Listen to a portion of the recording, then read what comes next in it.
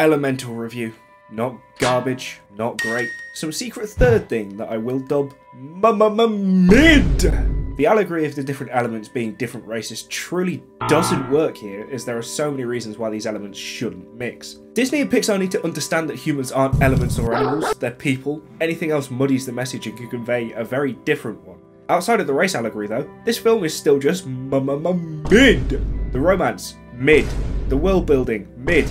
The time I had in the cinema, mid. Yeah, the animation is absolutely stellar and a true masterpiece, but it's a thankless job because I just couldn't bring myself to care. Overall, this just felt like a Zootopia wannabe, and despite its colourful animation, it just felt so drab and dull. And that was my